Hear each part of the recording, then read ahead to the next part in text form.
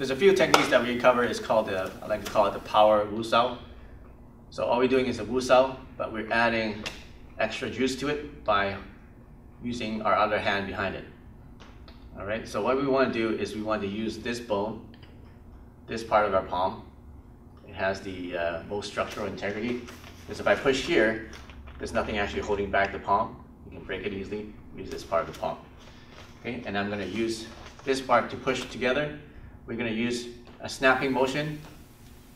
Okay, so this hand pushes on the wrist on this part of the right hand. Snapping motion. At the same time, I'm going to take a step into it. All right, and if you also, one more thing is you think about hockey checks, they thrust their hips into it. Okay, but don't thrust it back like this much. Just start from here, and thrust it, and then now you're straight. You're not straight, and now you're straight. So don't go farther than that. Okay, so just to practice, we're just going to stand, combat stance, and just go like that. And the target is the sternum here. So even if I do it with one hand, that's got some juice under it. So imagine I use my body and both hands and use my hips. Okay, so it's actually quite useful. So just for training purposes, I'm going to go just lightly, okay? So the power is actually from connecting the elbow to the hips. See this connection? The elbow and the hips move together. Now if you just use the hand without moving the hips, you can get some power. But you can get more power when you connect the hips to your elbow. All right, so that's the power wusao. I'm just looking at it like this, connecting my hips with my elbow, and then aiming for this part to his sternum. Sternum is right beneath this breast line where they meet. There's a nice bone there, and it's very sensitive. That fits perfectly with your palm here.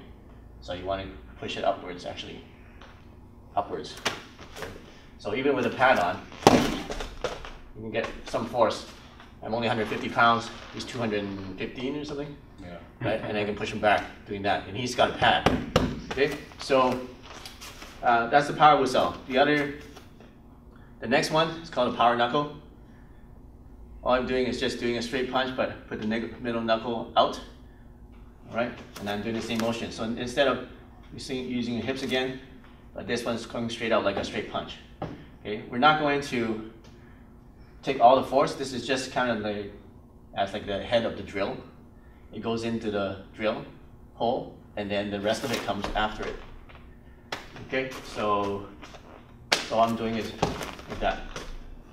And it's a little bit stronger than the other one. Okay, so, and then the third one is using this one, instead of to the chest, up to the throat, or to the chin. Throat is better because you got this, goes up to the guy's throat. Okay, so those are 3 levels and 3 levels of force, depending on what he does. Okay, so let's move on to the next one.